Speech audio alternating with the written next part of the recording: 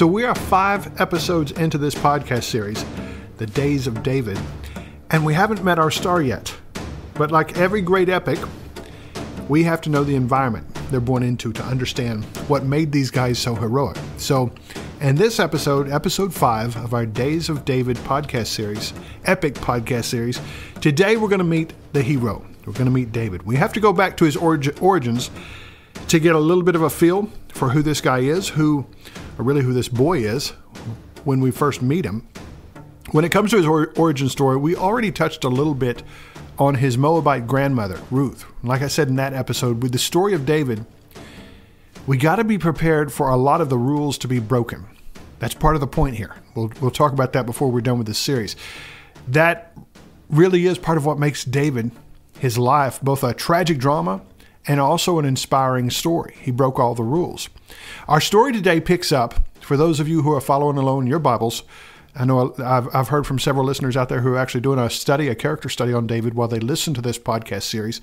So today we pick up at 1 Samuel 16, chapter 16. So Samuel and Saul have departed, and for the rest of Samuel's life, these two guys won't be reunited. They won't even see each other face to face again in Samuel's lifetime. And that apparently hit Samuel pretty hard, as opposed as he was to the idea of a king in Israel on a strictly spiritual, instinctual level. He had grown fond of Saul. Samuel had. The two of them had birthed something new into the earth in the form of this monarchy, and they did it in partnership with God. So Samuel had high hopes for the king. And when he pronounced judgment on Saul over the disobedience regarding the Amalekites and King Agag that we talked about in the last episode, it wasn't an issue of anger or vengeance on the part of Samuel. Samuel was doing the same thing before this king that he had done before his mentor, Eli. He was holding true to the standard of God. He wouldn't relent on it. He wouldn't compromise. And that's what made Samuel who he was. That's what made him such a formidable man, such a formidable prophet. So impressive to look at when we read Scripture. But in the aftermath, after this confrontation with Saul, Samuel mourned. It saddened him to lose Saul as a friend and what he may have hoped to be a protege. It made Samuel sad. So we don't know how long a period passed, but eventually God himself called an end to Samuel's mourning. Verses 1-3 in chapter 16 of 1 Samuel. Now the Lord said to Samuel, "How long will you mourn for Saul? Seeing I have rejected him from reigning over Israel, fill your horn with oil and go. I'm sending you to Jesse the Bethlehemite, for I have provided myself a king among his sons." And Samuel said, "How can I go? If Saul hears it, he'll kill me." But the Lord said, "Take a heifer with you and say, I have come to sacrifice to the Lord. Then invite Jesse to the sacrifice, and I'll show you what you shall do. You shall anoint for me the one I named to you, Jesse the Bethlehemite." The first mention of this man since we left his great-grandmother in the book of Ruth. And it's important to note Samuel's response too. The severing of his relationship with Saul, it was not amicable. All right, his life was in danger. Saul wasn't the man he was called to be, was not the man he once was. He's dangerous now.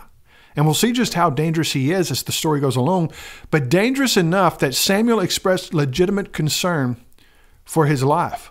Saul had moved from being the Lord's anointed to a dark force in the land of Israel. He can fight still, but he's not the leader of the people he was called to be.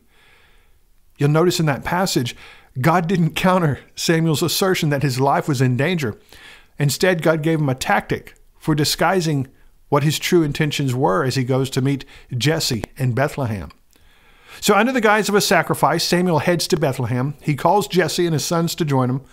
And when the sons arrive, Samuel sets his eyes on the oldest son, Eliab. Now surely, as Samuel looks at him, surely this is the one God wants as king. Well, God corrects him pretty quick here. But there's good reason for Samuel to have thought this. The last time, in fact, the only other time that Samuel had appointed a king, it was Saul, and Saul was head and shoulders above everyone. The Word of God documented for all eternity how impressive Saul was, just in sight and appearance among his neighbors. So why wouldn't the next king be just the same? And that's what Samuel saw in Eliab, but he wasn't the one. And that's when God gives this unique counsel to Samuel that forever sets David apart from what came before and from what would come after. This counsel also gives us insight into the mind, the heart of God, and explains some of the paradoxes of David's life that we'll come to in this story. This is verse 7. But the Lord said to Samuel, "Do not look at his appearance or at his physical stature, because I have refused him. For the Lord does not see as man sees. For man looks at the outward appearance, but the Lord looks at the heart." Now, every once in a while, we come to a verse or passage of Scripture that should flood our minds with understanding, with insight when it comes to the nature of God. And this is one of those moments, all right? God doesn't see the way a man sees. He doesn't pay attention to the outward appearance. He looks at the heart. Now you may think, yeah, I got that. I know that. No big deal. But do you? And isn't it a big deal? Think about how much time we give to the outward appearance of our lives. Think about how much influence the outward appearance of other people's lives has upon us. That's the way man sees, not the way God sees. I think about churches I grew up in and how frequently there was a violation of that very ethic. It was subtle, but our culture was influenced by the outward appearance of things rather than the heart of the matter. We can't claim to represent the voice and purposes of God if we can't even find his perspective on things. He looks to the heart, not to the outer appearances. God looks to the heart, and for the rest of this story, when we look at the highs and lows of David, we got to look at the heart if we want to really understand what's going on. David committed sins and mistakes far worse than Saul actually did, at least what's recorded in the Bible. That's the great paradox. Even though David did all of these things, God favored David. When Samuel rebuked Saul and pronounced God's judgment on the king, he said, "The kingdom has been taken from you because God has found a man that seeks after the heart of God." That means even before this moment, when Samuel visited Jesse's family in Bethlehem, God had already taken note of David. He had already seen this boy and the pastures in the daytime and in the nighttime. It wasn't what he did in those fields that drew God's attention. It was what was going on in David's heart in those times, in those moments when no one else was looking. His heart was after God. And that's the secret sauce here. God looks to the heart even when we don't realize we're being observed. And what he saw in David's heart captured God's interest and ultimately God's call of purpose and destiny over this boy's life. But man doesn't look there, of course. And nowhere was that more apparent than there at Jesse's house as Samuel thought, "Eliab must be the one." Nope. Then came Jesse's next son. Nope. Not that one either. None of these young men, even if they appeared impressive on the outside, held the heart that God was interested in. So who did? Once all the sons had been observed by Samuel, that confirmation in his own spirit, he still didn't feel it yet. He didn't have it. None of these are the one. So he looks over to Jesse. Is this all of them? 7 sons of Jesse stood before Samuel, and none of them were the one. And Jesse must have scratched his head, maybe kind of shrugged, said, "Well, there's one. There's the youngest." Now, I want to pause right here in this story that's probably familiar to you. I want you to step away from the facts, from the explicit truth we see in Scripture.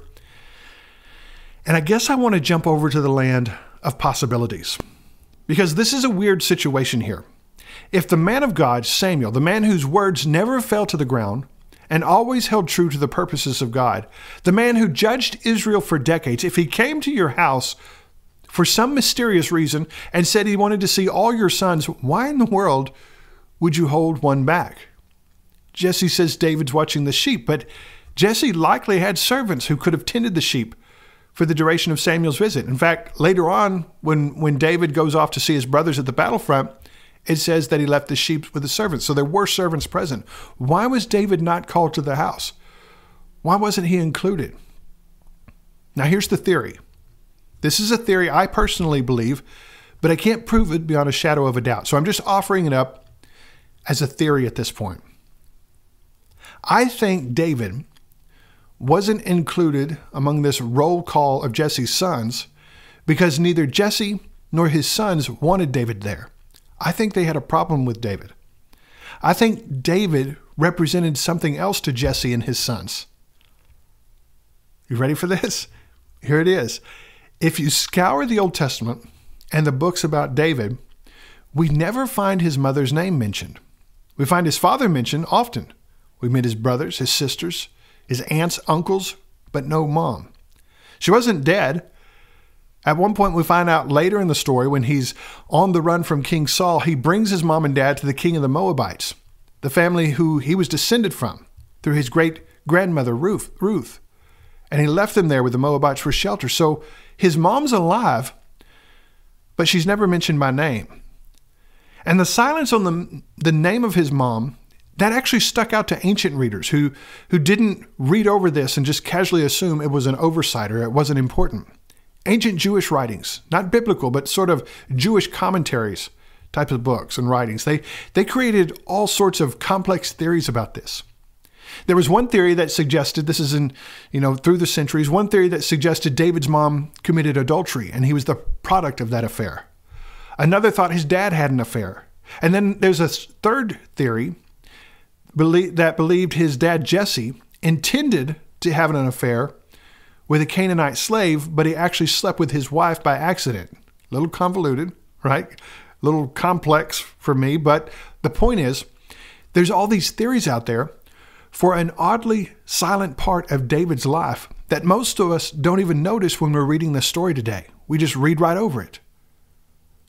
When I read the story, though, and I step away from my familiarity and I just look at it, what's going on here, it's pretty obvious. And again, this is my theory, not a fact, but my theory sees it as pretty obvious that David was a bastard child of Jesse.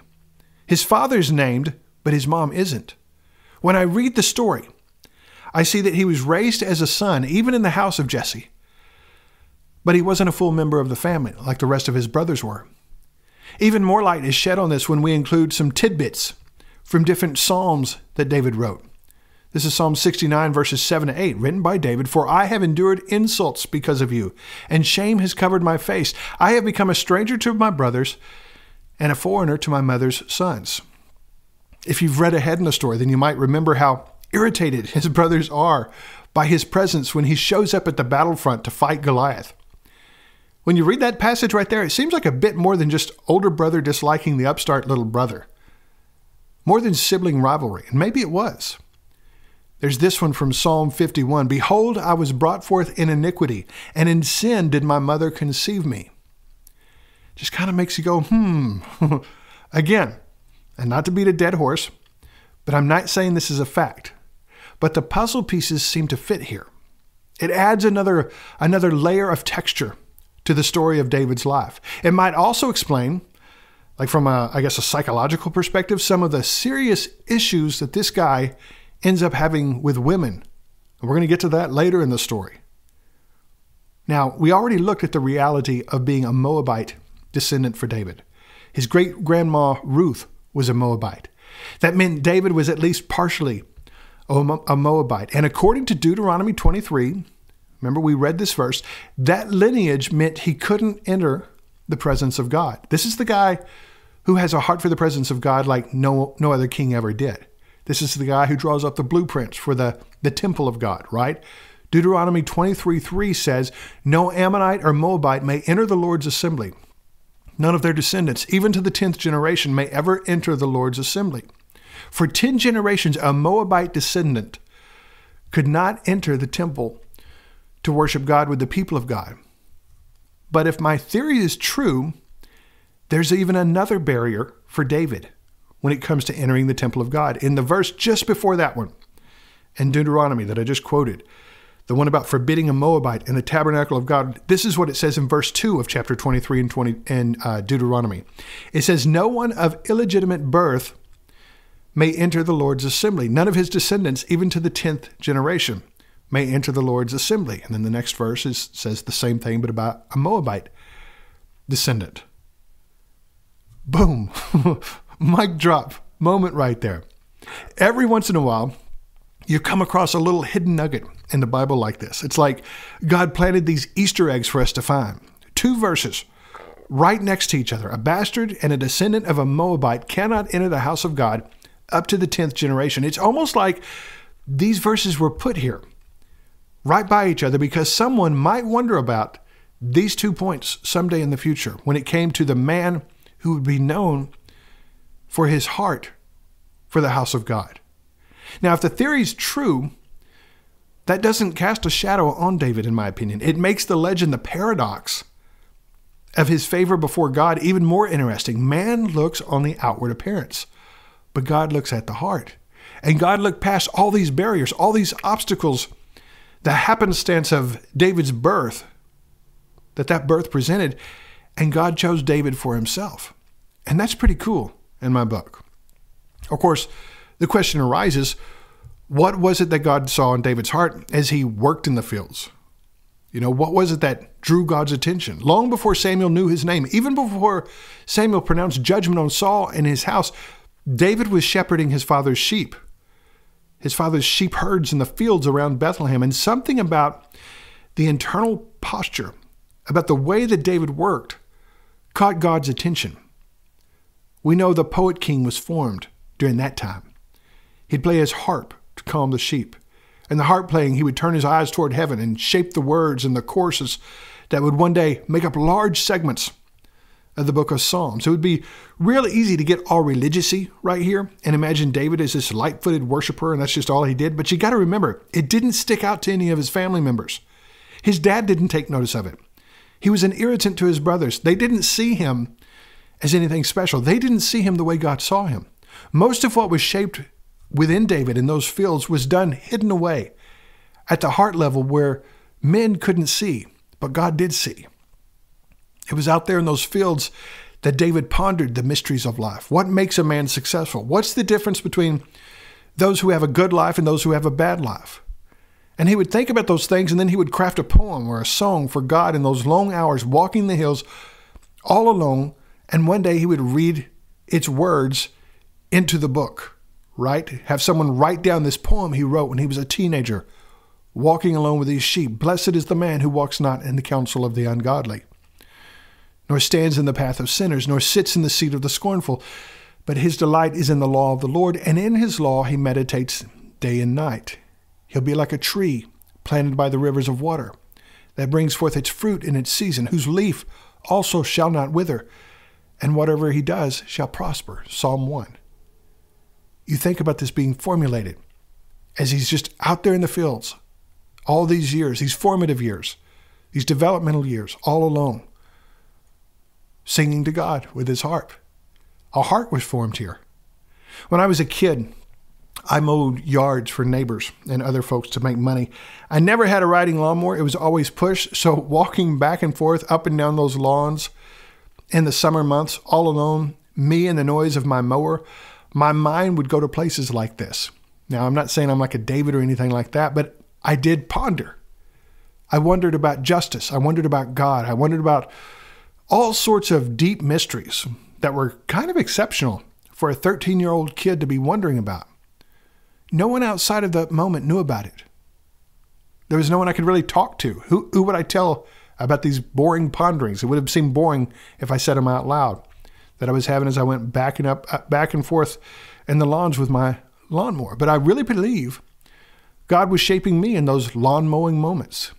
I think he was also paying attention, just like he did to David during those years. Years later, decades later, I was backpacking. I got big into backpacking for a few years.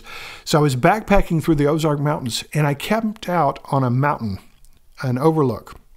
It's called Spy Rock. It's a semi-famous trail here in the Ozark Mountains.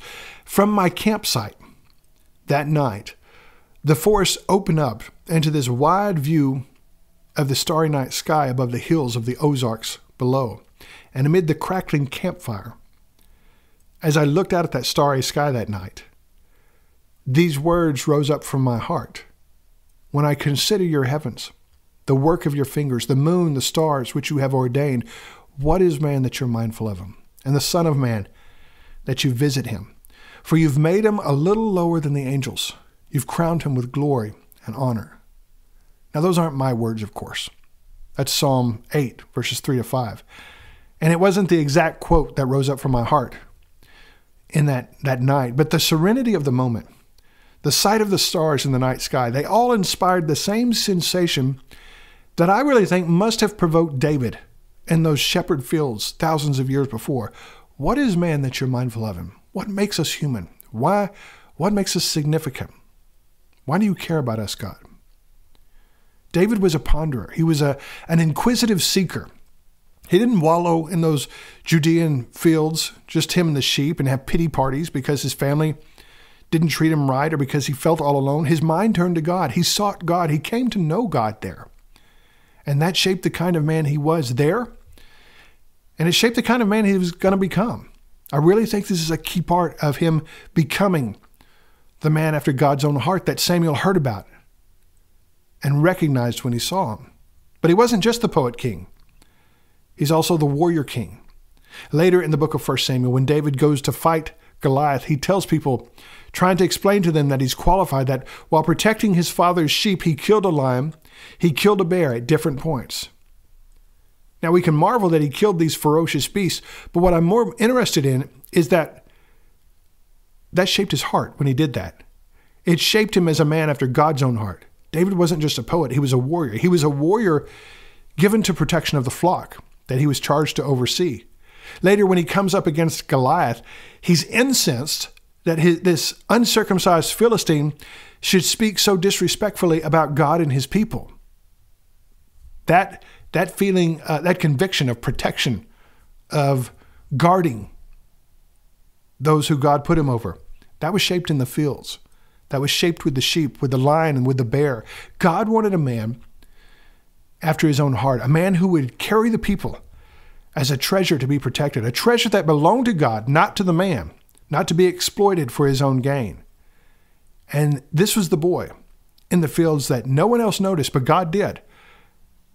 And that was the boy that God drew Samuel to, there in Bethlehem and the house of Jesse. He was the one that God saw even when no one else was looking.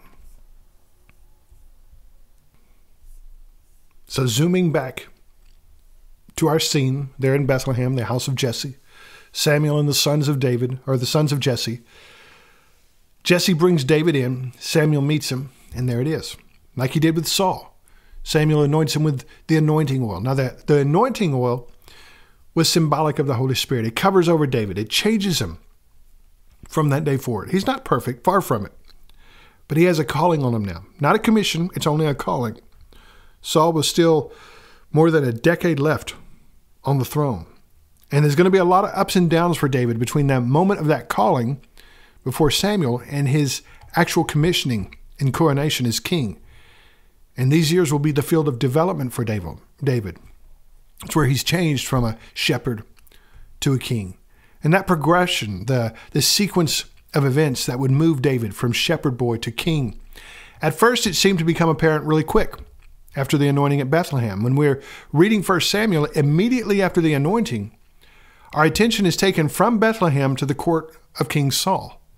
And remember, this is a different king now. We haven't seen him since the confrontation with Samuel when the Spirit of God left Saul.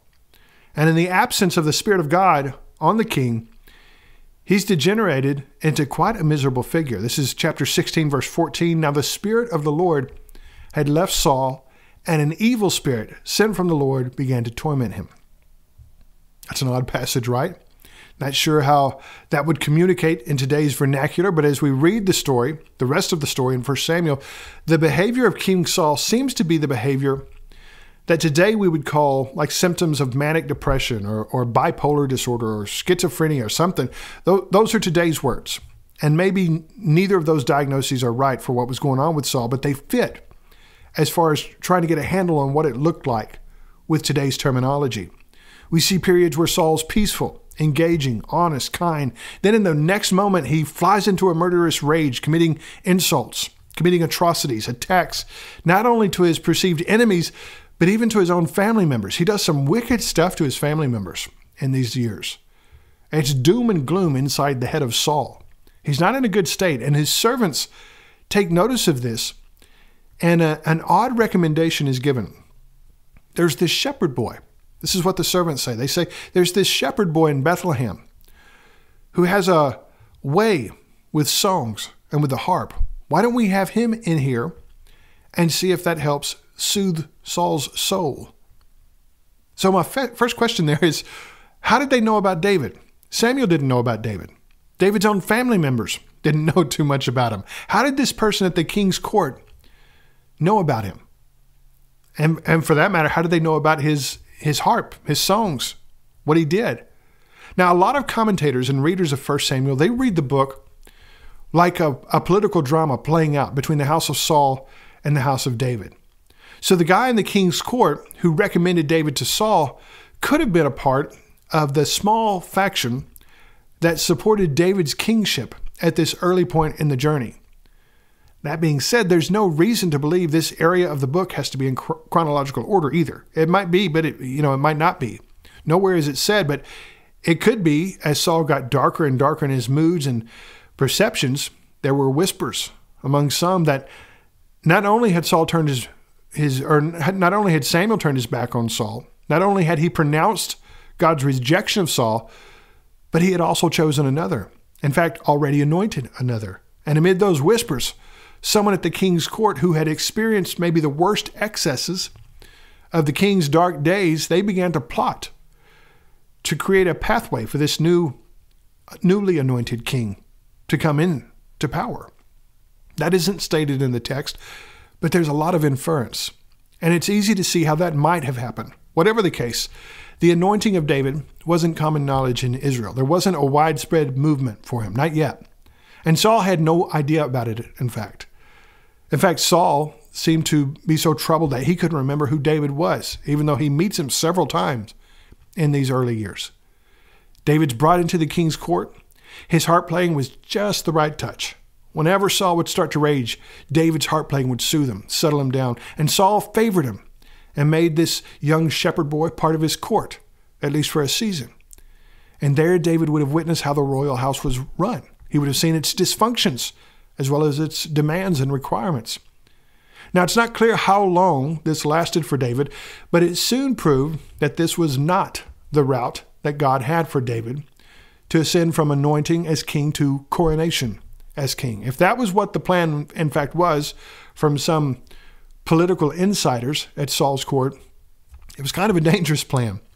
That would surely have gotten David killed, as we'll see later. But after a season, David, he was no longer required at Saul's court. Maybe he was sent away. Maybe the frequencies of the dark moods on Saul, maybe they subsided. But David went back to his father's house, returned to shepherding the sheep. And you can kind of put yourself in his shoes and what he was thinking then. What about the anointing? What about the call? How is all this supposed to work? David could be ambitious when he needed to be, but it wasn't his core driver. Ambition wasn't. His core driver was the purposes of God. And that's what set him apart at the heart level. So he returns to the fields. He goes back to the sheep. He goes back to his poetry. And he didn't know how it was going to work out. He had an anointing. He had no idea. He could not see how it could possibly work out from there. And then along comes this guy, Goliath. Now, in the last episode, we learned about the Philistines, and we talked about this ongoing war between them and the Israelites. When we come to chapter 16 of 1 Samuel, the war is still raging. The focus of the fighting has shifted to this place known as the Valley of Elah. The Philistines have arrived there, and they're actually stationing their troops on land that belongs to the tribe of Judah. So that means this would have been fairly close to David's home because he was part of the tribe of Judah. Jesse was part of the tribe of Judah. The place where the Philistines encamp is called Ephes Damim, which means the edge of blood. They've placed their forces on one mountain or hillside, and across the valley, on the opposite hill, there's the forces of Saul. And the two armies, the Philistines and the Israelites, they've basically worked their way into a deadlock. And this is where we meet Goliath. The story of David and Goliath is probably the most famous story in the Bible. Everyone knows this one. And that's part of the problem. We know the story and we get so familiar with it and we miss the deeper meanings. When I was young, I traveled to Cuba to visit the underground church there. Now, Cuba was hardcore communist at that time under Fidel Castro. And I'm not saying it's not now. I know it was back then. Christianity was outlawed. Hence, you had this underground church. Technically or officially, the country was atheist. But the week I was there was this big confrontation at the United Nations between Cuba and the United States. And it's a big confrontation in the eyes of the Cuban government. I don't know if it was for the U.S. I wasn't there at the time. I was in Cuba. On the front page of the newspaper in Cuba, it said something like, Cuban ambassador confronts American Goliath on the floor of the United Nations. Now that struck me. Even back then, I was 14, 15 years old. This officially atheist nation was making reference to a story from the Bible. Everyone knows the story, right? Even atheists know this story. I've always wished there was a good movie about the life of David. I haven't found one yet. Most of them are, well, they're either too small a budget, too artsy, or too weird or too perverted. One of the closest I've seen to being good, though, was a sci-fi movie called Kings. This was a little over 10 years ago. It's basically the story of David and Saul set in a different universe. Ian McShane, the Continental Hotel guy from John Wick, he plays King Saul. He does a great job, really steals the movie at playing that role. There's some weird stuff in the movie, but overall it was a good movie. When it came to the story of Goliath, I was curious how are they going to portray it? Because it's a sci-fi movie. They're not going like, they're using the story of the Bible, but it's not actually the biblical story. Well, in the movie, Goliath is this super tank or weapon that can't be stopped. And the guy David figures out a way and becomes a national hero. When I first saw that, I was kind of like, maybe. Didn't seem big enough for me. Didn't seem big enough for the story, right? But when you really dig into the story of David and Goliath, that picture may have been more fitting of an account than I realized at first.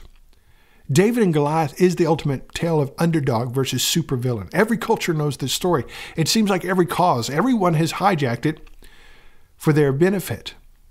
The writer Malcolm Gladwell, he wrote books like The Tipping Point. I don't remember what other, those are the ones that come to mind right now, but he wrote a book called David and Goliath, or On David and Goliath. I can't remember if that's the title or not. Has some really good insights on this. All right. So he probably goes too far in my opinion, or my perspective. He goes too far in stripping away the spiritual aspect of the story. But I think he does help give some significance to what was going on here by getting to some of the historical facts and realities. Gladwell notes that our image of David as the underdog is a little bit off. The sling David uses wasn't a slingshot for shooting pebbles that we might imagine today. This was a major weapon that hurled stones around the same velocity as a .45 caliber pistol would have done. But what's most significant about Malcolm Gladwell's take on the story is his insights about Goliath. Now, depending on which story or source you look at, Goliath was between 6'9" and 10 feet tall. All right, so biblical scholars believe he was a descendant of the Nephilim. This is an ancient race of giants that we read about in the book of Genesis. We know he had brothers who were also giants because we read about them later in the story of David. Gladwell's book on David and Goliath points out that there's several references in the story that suggest Goliath couldn't see well, that he had eyesight issues. So he was a stationary fighter. He had to depend upon close hand-to-hand combat. And so Gladwell pulled up all sorts of medical studies that speculate Goliath had a medical condition that caused his giantism, and it came from a tumor on his pituitary gland that caused an overproduction of human growth hormone. This is all theory, but it fits. So guys like, if you know Andre the Giant, the wrestler, the famous wrestler, he had this same condition of a tumor on his pituitary gland, and it would cause an overflow of this human growth hormone, turn him into a giant. Another big side effect of that condition, however, is vision issues. So keep that in mind as we go through the story here. The armies are gridlocked. They're on these two hills facing one another. And so the Philistines send out their champion, Goliath. This is a pretty common practice in warfare during this time period. The armies would face off, then champions from each side would fight one another. If you've read the story of the Trojan Wars, then you might recognize this is the same tactic that Hector and Achilles, individual champions from each side facing off in combat while their armies watch. That's what Achilles and Hector do. Well, this is what Goliath and whoever the champion from Israel, that's what they're supposed to do. The problem was, of course, Israel didn't have a champion. Every time Goliath would come out to the valley floor and holler at the Israelites, he's rubbing it in their face. Saul can't fight him Not sure why, but I don't think it's just because he was afraid. Saul was a great military leader, but not the hand-to-hand combat type of guy. The champion of Israel doesn't have to be the king, but there does have to be someone. But there's no one. It's kind of odd, actually, that no one steps up. Every time Goliath comes out and taunts them, the Bible says the army of Israel was dismayed and afraid. He's killing their morale. And we read in chapter 17 of 1 Samuel that this goes on for 40 days. David, meanwhile, is back home with Jesse. His 3 oldest brothers are with Saul's army. And since the fight is in the land of Judah, Jesse loads David up with food to take to his brothers, as well as to their captains. Jesse's greasing the wheel, making sure his sons and the men who are in charge of them, in charge of sending them into the battle, that they're all taken care of, have full bellies, right? Well, off David goes. He arrives in time to see the 2 armies lining up for battle formation. They aren't really going to battle. They're just kind of marching around. They're going through the motions. It's all show at this point. Everything's deadlocked. And in the balance stands Goliath, bellowing, taunting the Israelites. And David hears it all for the first time, and he's kind of shocked. Why is no one fighting this guy? Why is everyone afraid? Why is this crass Philistine being allowed to get away with this kind of talk? He's even more amazed when he hears that King Saul has offered a reward. Whoever will kill Goliath can marry the king's daughter. He'll be given a financial reward. His father's house will be exempt from taxes from this point onward. So maybe it's youthful naivete, but David is just kind of bumfuzzled here. This is not what he expected to find on the front line of Israel's war with the Philistines. A frightened Israelite army, a crass giant, deadlock. What's going on here? Why is no one doing anything? And he starts asking questions. Why is no one doing anything here? Why doesn't someone go out and fight this guy? What am I missing? His oldest brother, Eliab, we see him again. He hears David asking these questions and immediately jumps down David's throat. This is chapter 17, verses 28 to 31, the New Living Translation. It says, "But when David's older brother, Eliab, heard David talking to the men, he was angry. 'What are you doing here anyway?' he demanded. 'What about those few sheep you're supposed to be taking care of? I know about your pride and deceit. You just want to see the battle.' 'What have I done now?' David replied. 'I was only asking a question.' He walked over to some others and asked the same thing and received the same answer. Then David's question was reported to King Saul, and the king sent for him." So like I've already mentioned, that's a weird response on the part of Eliab. A little overkill. Sure, he might have been worn out from all the fighting already. Maybe he was ashamed of his own fear. Maybe he was just frustrated by David suddenly arriving on the scene, having a fresh, unexperienced perspective that didn't match the reality of the situation, the gravity of the situation. But it sure seems like overkill to me. Seems like something else is going on there. But David ends up going to Saul. "Don't worry about this Philistine," David told Saul. "I'll go fight him." That's literally word for word from the New Living Translation. "Don't worry about this Philistine," David told Saul. "I'll go fight him." Not sure what Saul was thinking when David came in there, but I gotta believe somewhere among his thoughts was, check out this cocky runt. All right? "Don't be ridiculous," Saul replied. "There's no way you can fight this Philistine and possibly win. You're only a boy, and he's been a man of war since his youth." But David persists. He tells him about how he killed a lion, he killed a bear while guarding his dad's sheep, and eventually Saul gives in. Now, it may be just me, but I don't really think Saul thought David could win this fight. I think he realized he had nothing to lose in this scenario. He's tired of the giant taunting the army and having no one to fight him from among the Israelite ranks. David would probably get killed, but hey, he begged for it. If he got lucky, then there's that. If not, well, Saul hoped something else would come along, right? He tries to outfit David in the king's armor, but that's a no-go. It's too heavy for David. He'll go out without the armor. Him, his shepherd's staff, his sling, and 5 stones that he picks up out of a stream on the way to the giant. Now, before we follow David out to the battlefield, I think it's important to see what's driving him. The human perspectives of David at this point are pretty easy to see. Saul sees a cocky runt. His brothers see an arrogant braggart. But none of these things are who David really is. Remember, God chose David because of what was in the heart. So we got to look beyond those external factors or distractions and see the real David. He's genuinely offended by the things Goliath is saying. For all his faults, David is a man deeply devoted, deeply loyal to God. He will be his whole life. It genuinely makes no sense to him why no one is challenging this giant. He's offended. He's offended on behalf of Israel. He's offended as a young man zealous for the presence of God. So when David walked out to the battlefield that fateful day, he was still underdeveloped. He was still immature. He has a lot of life to learn from. But at the core, he was a man of conviction. So while all the rest of the Israelite army and the king tolerated the giant's blasphemies and taunts for 40 days, remember, David showed up and immediately said, enough is enough. And as we step into the scene of this fateful confrontation, I invite you to push away the Sunday school lessons, the assumptions you already have about the story of David and Goliath. Yeah, we know how it ends, but this is a tense moment. It's actually a pretty dark fight, a dark scene. Goliath has a shield bearer that leads him to the battlefield. Now, talk about a guy who had one job and didn't do it right. That dude messed up big on this day. But kidding aside, this is one of those pieces of the story that suggests Saul had horrible eyesight.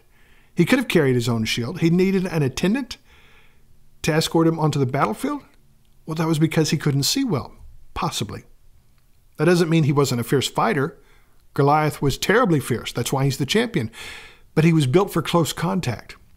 The Bible says he looked upon David with disdain and he said, "Am I a dog that you come to me with sticks?" That's word for word from the New King James Version. But here's the thing. David wasn't coming with sticks. He was coming with a stick, one stick. Was Goliath seeing double? "Come to me and I will give your flesh to the birds and the beasts of the field." That's what Goliath says. In fact, that proves to be his final words on earth. But do you hear it? Come to me.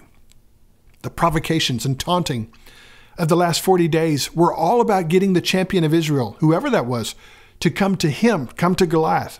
I don't think he could go to them. He's a weapon of war, but that weapon of war depends upon close hand-to-hand combat. If they don't come to him, he can't get to them. And if that's the case, then David was made for this moment. His years in the shepherd's field, learning to use that sling, learning to hit predators like lions and bears that he couldn't get at with close combat, that meant he was the perfect man for this particular fight. Any other champion among the Israelite army would have done exactly what Goliath wanted them to do. They would have gone to him. They would have gotten ready to fight him on his terms. Why would you let the enemy define the battleground? But that was the trap anyone else would have probably fallen into. David hollers back at the giant. Chapter 17, verses 45 to 47. "You come to me with sword, spear, and javelin, but I come to you in the name of the Lord of heaven's armies, the Lord of hosts, the God of the armies of Israel, whom you have defied. Today the Lord will conquer you, and I will kill you and cut off your head. And then I will give the dead bodies of your men to the birds and wild animals, and the whole world will know that there is a God in Israel. And everyone assembled here will know that the Lord rescues his people, that not with the sword and spear, this is the Lord's battle, and he will give you to us." Then they charge at one another. But David doesn't wait until he gets to Goliath. While he's running, he loads that sling with one of those rocks, lets it rip, and sends that rock like a bullet into the giant. Headshot, nails him. I think you probably had to have heard the crack of that rock plunging into this giant's forehead, cracking his cranium, plunging into the frontal lobe of his brain. Goliath jolted, paused, then fell face down to the ground. And on both sides of the valley, both armies gasped. No one expected that. Really, at the end of the day, when you boil it down, no one expected that. The only one still moving is David. He keeps charging toward the falling giant. He leaps on top of this collapsed body. We assume he's dead by this point, but we'll never know for sure. David takes Goliath's own sword out of the giant's sheath. He hasn't even pulled his sword out yet, and decapitates the once great champion of the Philistines. Then David picks up the massive lopped off head of the giant, holds it in the air, and I gotta believe he let loose some kind of vicious war cry at that point. The Bible doesn't say it, but I think there had to be a vicious war cry right there. And that war cry was like unlocking the gates of war. The Israelites charged the Philistine army. They ran across the valley, and the Philistines took flight. The deadlock's over, the battle's won, and David, the man of war, has now been revealed to the world. We read in the Bible that David took Goliath's sword for him. For a while he did anyway.